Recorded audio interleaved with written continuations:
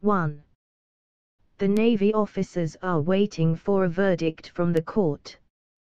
The prisoners are not chained, due to the impossibility of escaping the military fortress. Among the 20 prisoners are 17 former priestesses from the mountain god cult. They were accused of treason and plotting against the religious order of the empire. The rest were 3 soldiers convicted of dissertation. Among the 17 priestesses is Lady Young Emiko. She had been a respected insider of the court of the former Empress Jagutio. Emiko's daughter Takeo was also included in those arrested. Takeo remained with the cult due to the comfortable standard of living it offered. Her father was abandoned from the country due to violating the sacred rights of his community, which was impregnating a noble and unmarried noblewoman who happened to be Takeo's mother. A messenger arrives with the verdict: the prisoners are banned to the kingdom Usa. Usa is an island state, that's under the governance of the kingdom Sella, which in turn is under the military government of the Empire Wa, Japan, since the invasion led by Empress Jingotio. After the death of the Empress, her son Oji inherited all those regions. The prisoners are led to the harbor. 3 ships were ready to sail them away. The trip will take 3 full days. One of the captains himself is someone who is against the current regime. He is involved with some conspirators to overthrow the emperor and to end Wa's reign in Sella. 2. 19 years earlier there was a big civil war within the kingdom Kasha, combined with a foreign attack on its western provinces, both events which ended that civilization. At the same time, there were several Arab chiefdoms around the Red Sea that were annexed by the Aksum Empire. These 2 events brought significant changes in the economic and political climate in Asia. The rulers in Rome were not happy with the actions of the Aksum Empire. At this time the Kofu graveyards became popular in the Empire Wa, following the annexation by Wa of several beach colonies. At this time there were several Kashates living in Sella that lost their citizenship. The leader of the envoy didn't want to report the fall of Kasha to the king of Sella and the empress of Wa.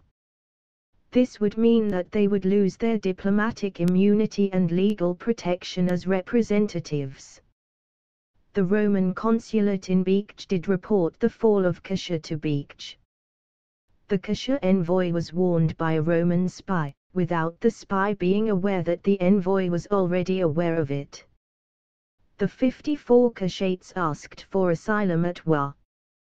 The leaders approved it and they moved into the capital of Wa. They were not permitted to mingle themselves among the native population. Furthermore, they had to participate into the state's religious ceremonies. Besides that, they had the same rights, benefits as obligations as the natives. One of the Kashates got involved with Lady Emiko, who lived in her own extended house right outside the city.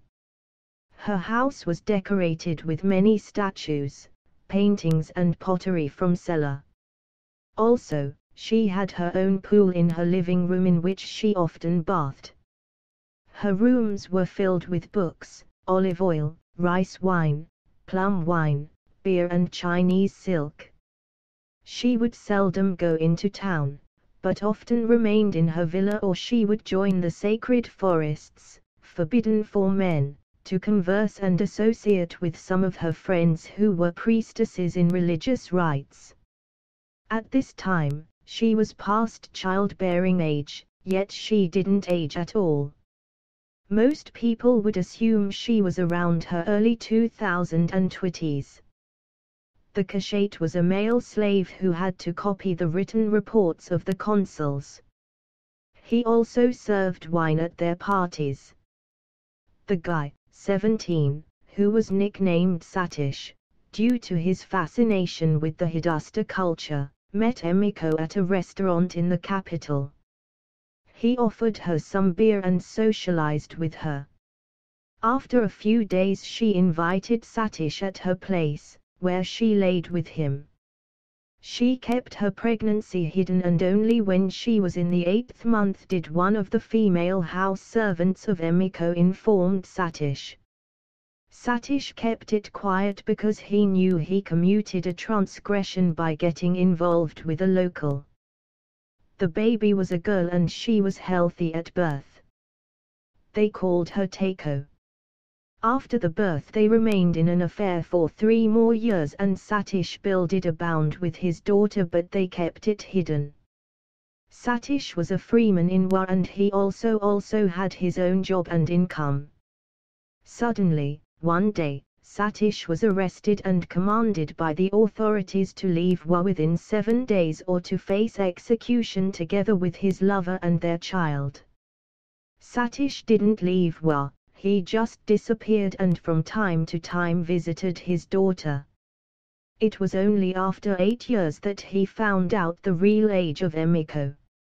Yuri 61, he was confused. How is that even possible? I was born in Sela, in a village near their capital. I was sold into slavery by my parents, due to their debts to the government. But not only that. The king of Sela didn't want any blood to be spilled. So he appeased the Empress of Wa by sending young girls and adolescent women as slaves. It was a form of tribute. She handed him a birth certificate and a copy of the agreement between Wa and Sela concerning the tribute. I served at the court of the Empress.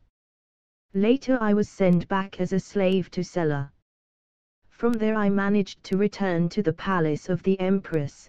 This time I had a lot of gold and silver with me, which I found in an abandoned harbor in Korea.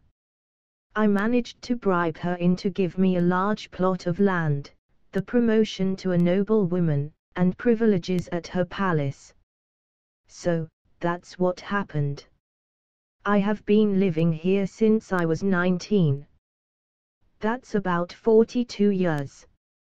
She took off her clothes and entered into the small pool in her living room.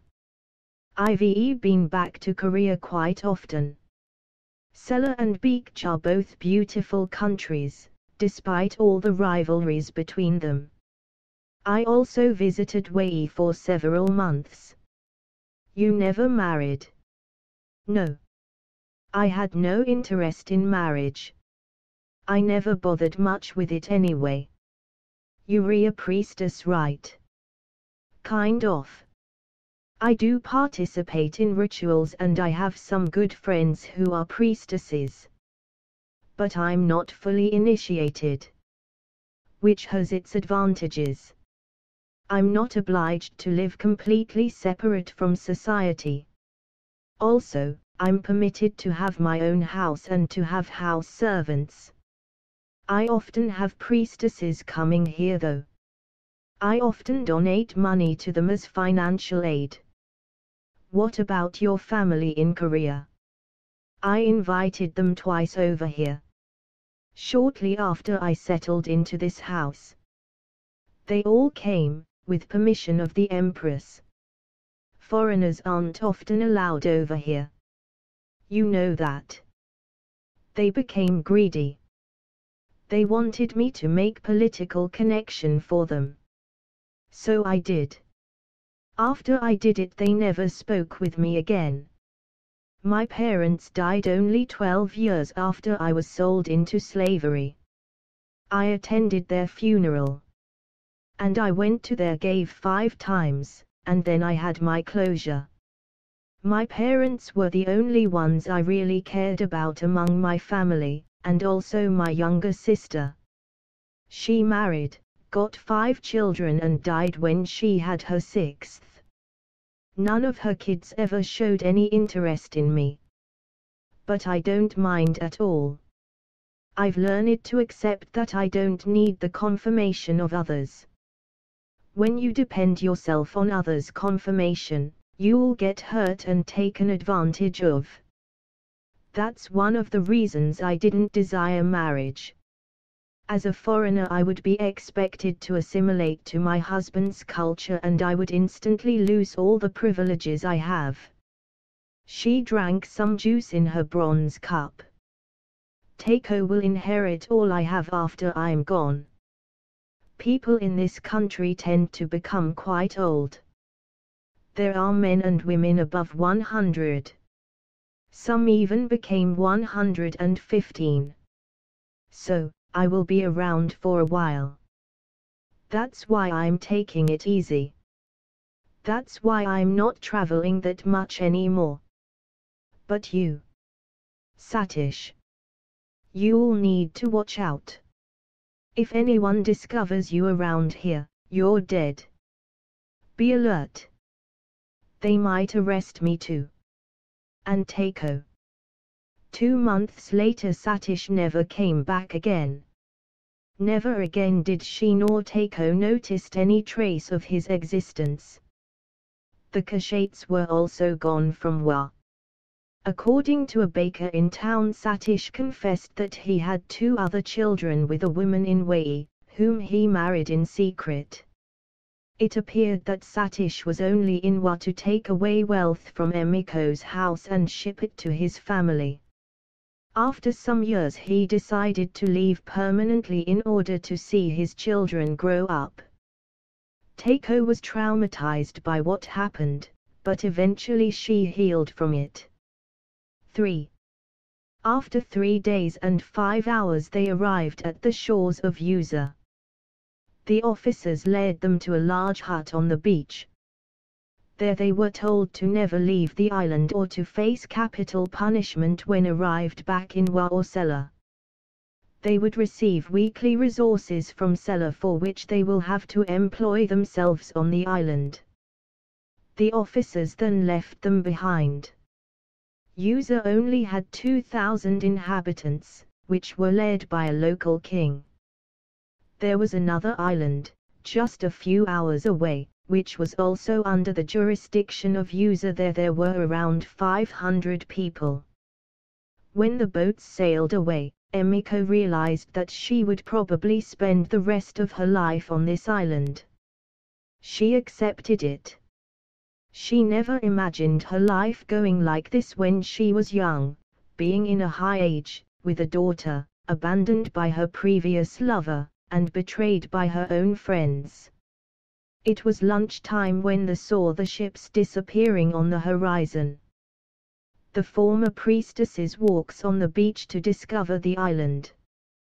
The island is quite tropical, beautiful and for the most part, empty. They walked into the woods, which went up into the hillside. They encountered a local fisherwoman. She informed them that there was only one town on the island, and that's where almost everyone lived. Only a few people had huts outside that town. At the late afternoon, Emiko got hungry. She and several of those present began to pluck fruits from the bushes. One of them found a silver coin under the dirt. When the others, who were gathering fruits, came, they discovered that it's an old Han coin from the earlier dynasties. The coin was quite big and heavy. They gave the coin to Emiko as a gift, because she was the eldest. She gladly received it. After receiving the coin, she hid it into her purse. In her purse there were also other silver coins. These coins were quite small and they originated in India. These coins were not melted into Wa coins, so she kept them as a collection. Emiko left the group and walked on a small road close to them. When she followed the road, she encountered a small shrine. There was nobody present. She walked further and she noticed a side road. When she entered the side road, it was as if she entered a beautiful garden with a beautiful lake. The area was closed off by nature. She saw a small house on a small distance. She checked it out. When she was walking, one of the other girls grabbed her. "Where are you going? Be quiet. I think I found a house here." She grabbed her now and pulled her with her. "Let's check it out." They arrived at the door. She knocked. "Anyone there?" She knocks several times. "I think we should go, Lady Emi." She opened the door. "Let's go in, Aiko." Inside there's nothing special. Some furniture, a clock, a bed, some instruments, 2 paintings on the wall of 2 kings, and some scrolls on a small footstool. The house had a layer of dust in it which indicated that it had been abandoned for a long time. Emiko shook the dust of one of the carpets and sat down on it. There were many pillows behind her to support her back. Aiko sat on the bed, which was also dusty. "This is quite comfortable, Lady Emiko." "Yuyug." "What?" "Yuyug. Call me Yuyug. That's my real name. I'm from Sela. We are not in war anymore. Remember?" "True. And it's not as if we are about to go back any time soon. So, let's drop the formal etiquette. Don't you miss it back home? This is my home now, also yours. This place must have belonged to someone important. Or rich. Probably both." She pointed at the paintings on the wall. "You see those 2 paintings over there? Only government officials and elites have paintings of heads of states in their houses. I can read Chinese. The left is of a former Chinese emperor and the right is of a Sela king. So probably this house used to be the residence of a diplomat or of an ambassador to this island. Probably. I never learned how to read. You won't need it here either. So, you're going to possess this house. I already am." 4. 2 weeks after the banishment of the 20, violent chaos erupted in the capital of Wa. This led to the death of several rioters. This violence was so contagious that it spread throughout the country. Within 2 months there were riots everywhere in the urban regions. The elders of the country realized that nobody had any desire to receive the present emperor as ruler. Even the government officials refused to obey his orders. A scheme was planned, by the secret cults, to choose a young shaman girl, one of the close relatives of the former shaman empress, to be placed on the throne. This happened in secret, amongst the elders and governors of the country. The emperor was not executed nor expelled, but he was no longer the head of state. Instead, the elders throughout the land endorsed the new empress Iyotio. She was only 13 years of age. The news, however, was not to be shared with the inhabitants of Usa. The elders didn't want the banished conspirators to request royal pardon and return back to Wa. With the new empress they longed for a new era in the country. That new era excluded influences from the previous shaman empress. Within 1 week after the coronation the riots stopped and society turned back to normal. Instead, every week food supplies were sent to Usa, as usual. 1 month after the ascension of Iyo to the throne she sent an envoy to China and 4 to Korea, to the kingdoms Tama, Sela, Beech and Goryeo. Each envoy also departed with gifts and slaves as tribute. That same week, there was another ship with supplies that arrived as Usa. Around 10:10 in the morning, Aiko knocked on Emiko's door. The house Emiko found at the side road happened to be the old residence of a Korean governor who fled to the island to escape legal prosecution. He lived there and died at age 57. He was shipped home to be buried. Since then the house has been empty, for almost 20 years. Most islanders of Usan even forgot that the property existed. The king of Usan approved Emiko's confiscation of the property. Eiko carried a wagon with her, with a lot of goods in it. When Emiko opened the door she walked through with the wagon. Is this all that was sent? No, Yu. But the others had already taken their share. Each a small sack. These sacks were the leftovers. So, I didn't want them to return with them. So I brought them here. Let's see what's inside of them. She goes through some of the sacks. It's vegetables, fruits, small bottles of wine. Eiko, would you like to stay here tonight? Well, I wanted to stay with my boyfriend.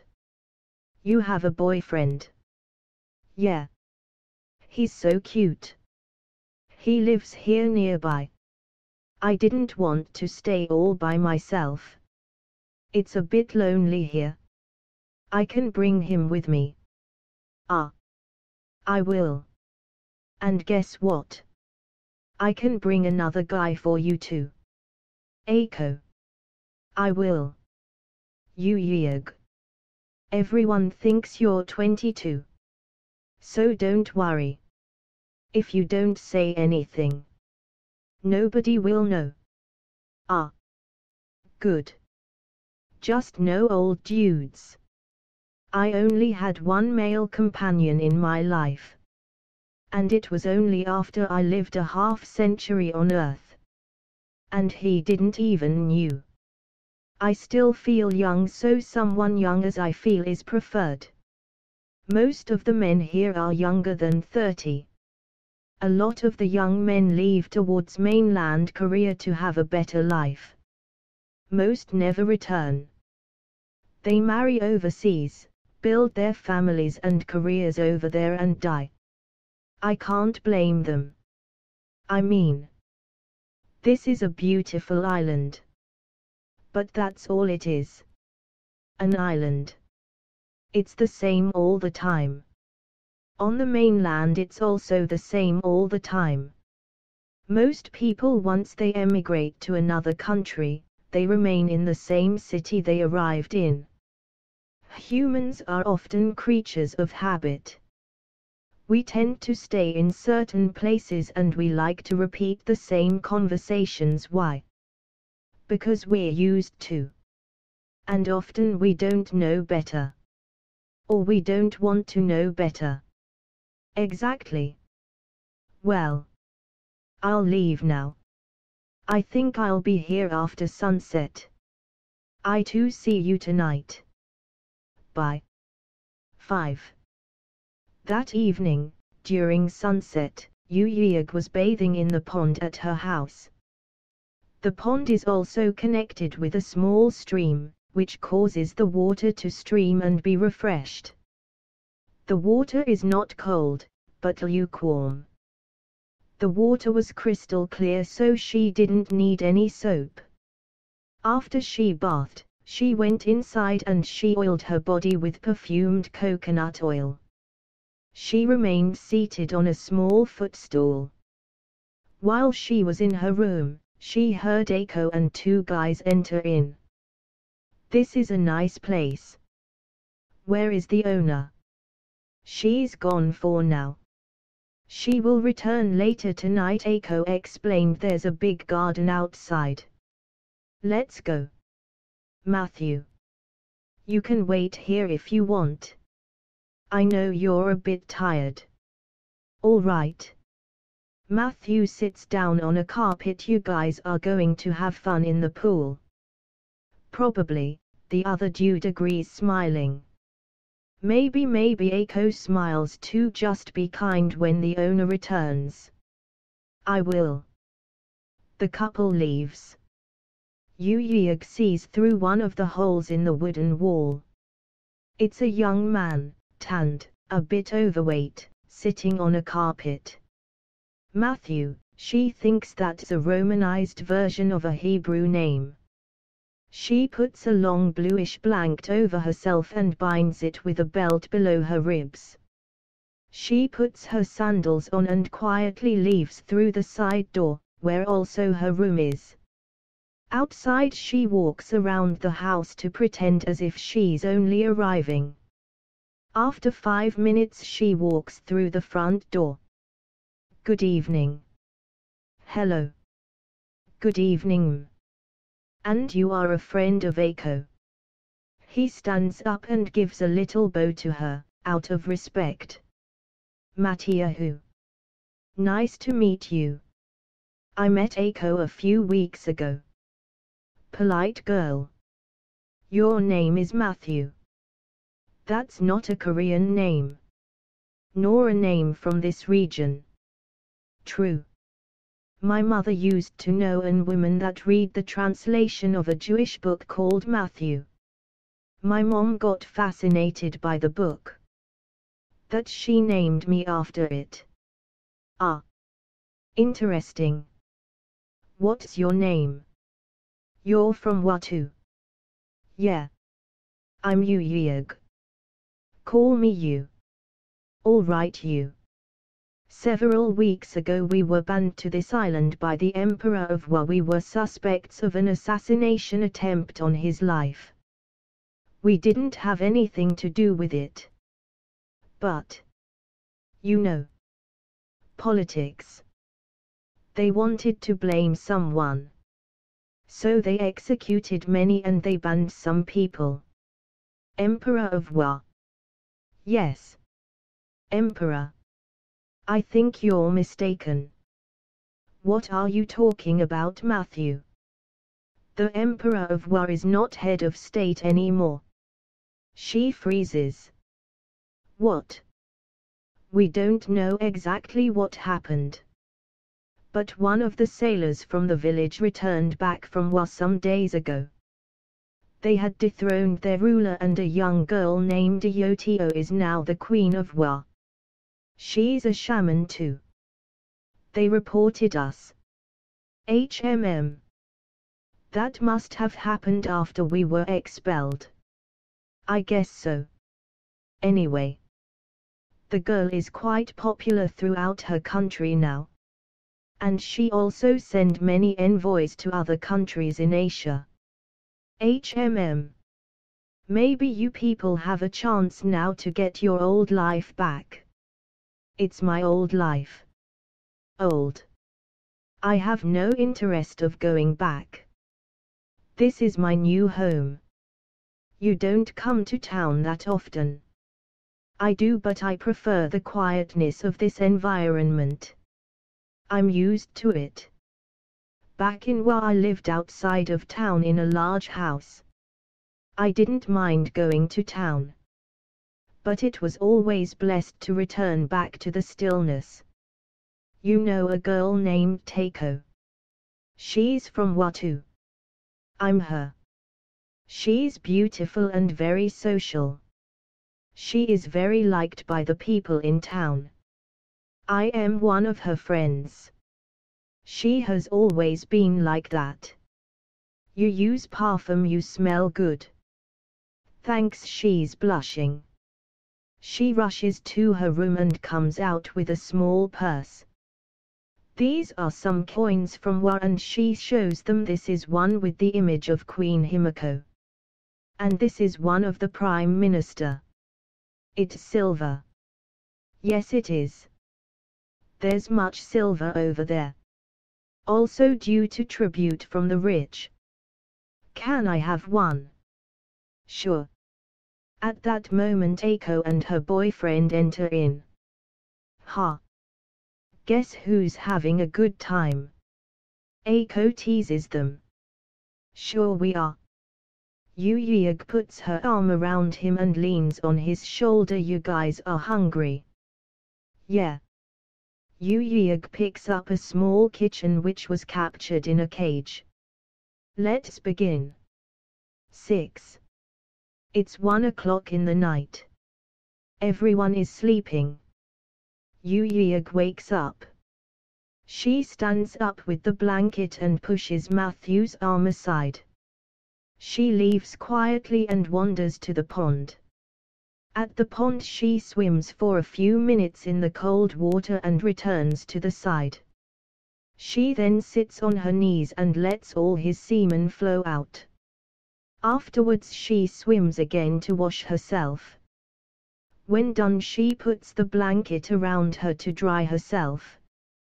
She then puts her sandals on and walks towards the beach. Even though it's night, the temperature is not that low. After a few minutes she's on the beach gazing at the stars. At the beach she sees her daughter. Takeo. Mum. What are you doing up this late? The same I can ask of you. I had no sleep. So I wanted to come here and gaze at the stars. Me too. Mum. You look quite excited. Me. I know you. Ha ha ha, she laughs. Yeah, you're right. You know Matthew? Yeah. He is the grandson of an evangelist who is also living in the town. Well. Let's say I had some warmth again this night. Since your father was gone. Ha ha.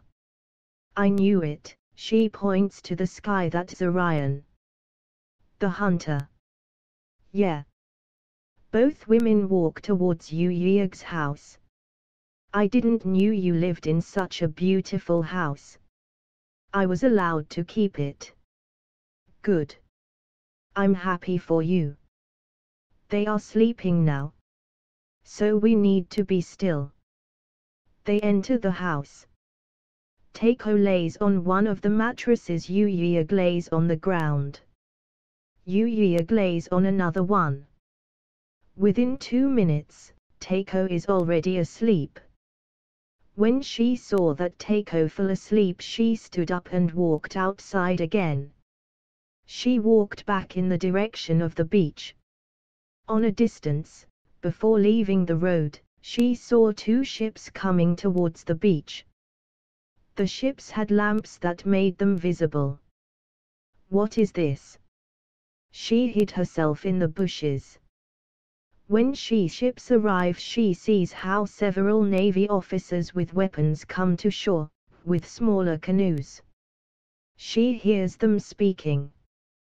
We are commanded to bring just a few of them. We also must look for Emiko. We are not certain that we will find her. We will have to look hard then. We will wait till the morning. I don't want any disturbance right now. Fine.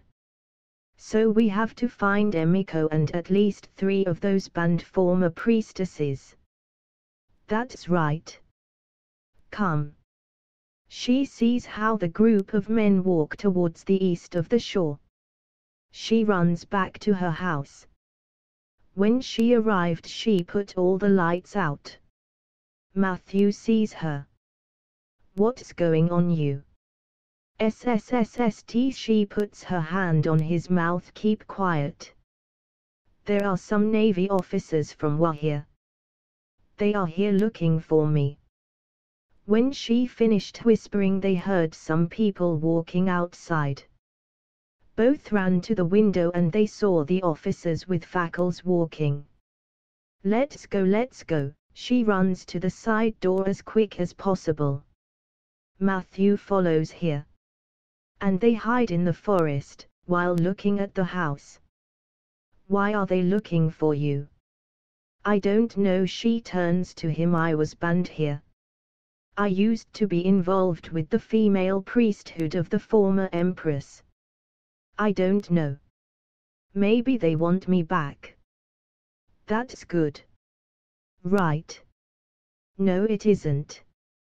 They see how the men eventually leave. They return quietly through the front door. Who's she? That's my daughter. 7. The next morning the soldiers communicated with the leaders of Usa. They gave up 5 of the Bandwa people. They claimed that Emiko, Uyuyag, went missing, others claimed she died, for indeed many didn't see her since she arrived at Usa, only Ako, her daughter and those 2 native Usa men. Uyuyag, 8 days later, heard that the 5 priestesses were reinstalled in the cult of the sun god worship under Empress Ayotio. The news was brought by a blacksmith who imported pearls from the Usa kingdom. That same day Uyuyag sailed together with several Usa priests, towards a group of Fisher Islands, which are around 6 hours away from Usa. The group of islands are inhabited by fishermen and their families who join them into fishing. Uyuyag left her daughter Tako and her friend Ako to look after her house. When they arrived at the house, Uyuyag was received in a large house, where the governor lived. Many fish dishes were prepared by the wives of the fishermen to welcome the priests and the few civilians, Uyuyag included, that joined them. The civilians, 7 of them, were from the Ukdu Island, which is right at the east shore of Usa. The priests come only to the Rock Islands, which were less than 1 kilometer in diameter, where around 400 people lived inside the caves and on the small towns. These people are also often visited by fishermen from Wa who import fish and fish sauce from them. Inside one of the Rock Islands, there was a long stairs going downwards. Uyuyag followed 3 of the wives and they came into a large underground apartment. The apartment also had tunnels that extended to several other small rooms which were below the sea floor. They could hear the waves above them. So you live below the sea. These chambers were excavated by fishermen from Usa around 200 years ago. Some 80 years back some sailors found them when they shipwrecked around here. Since then these chambers and tunnels became our hidden city over here. Interesting. That's not all. What's more to it? Come. Uyuyag follows one of the wives. She is carrying a lamp with her to illuminate the tunnel. After some walk they arrive at a door. She opens it with a key and hangs the lamp inside. What is this? When the fisherman's wife lights other lamps, she notices it.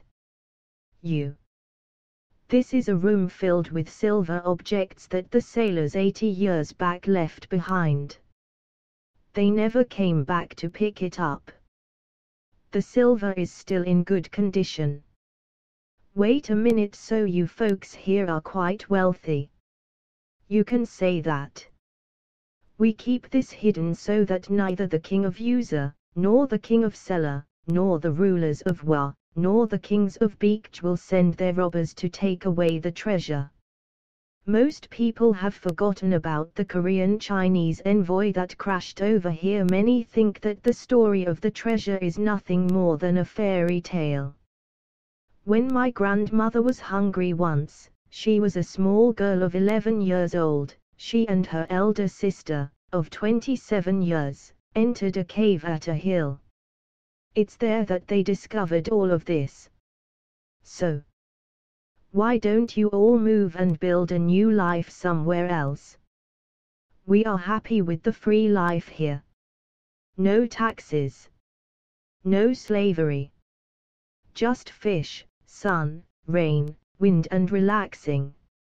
Often we do go on land to Wa. Or to Korea. She hands over a silver cup with coins in it. Here. This is for you.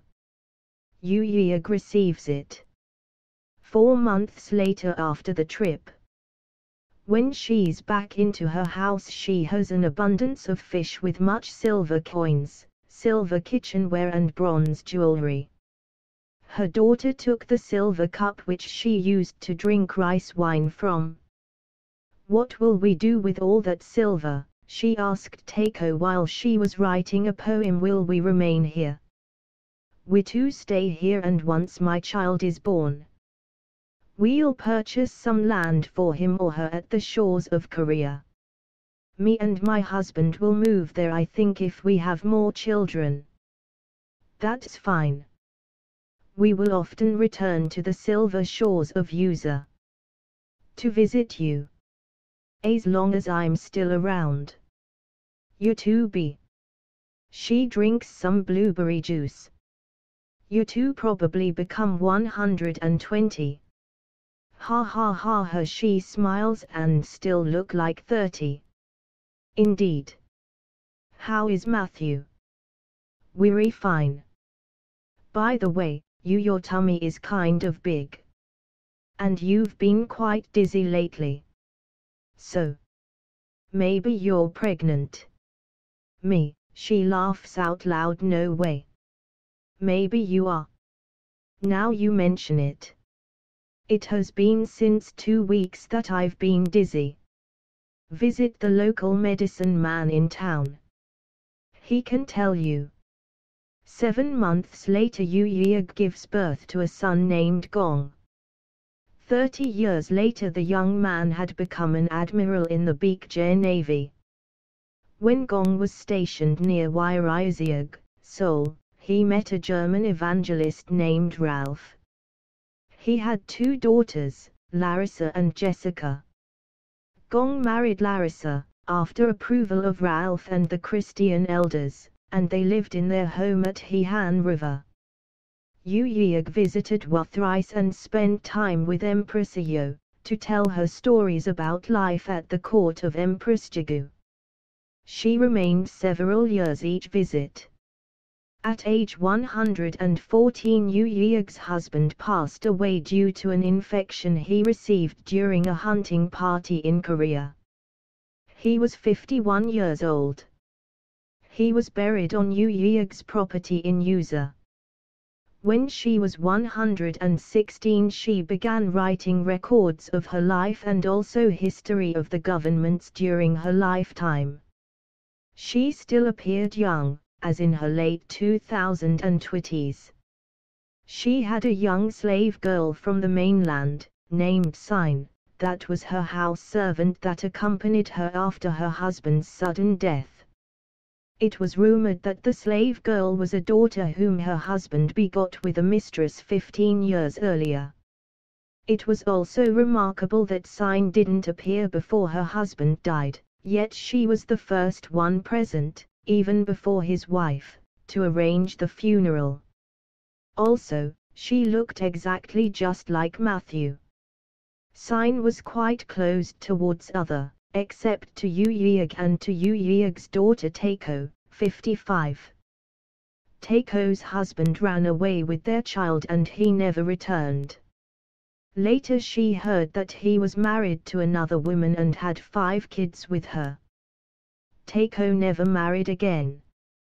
Her daughter, Samiko, later returned with her husband not out of love and longing for her mother, but to ask for a possible inheritance.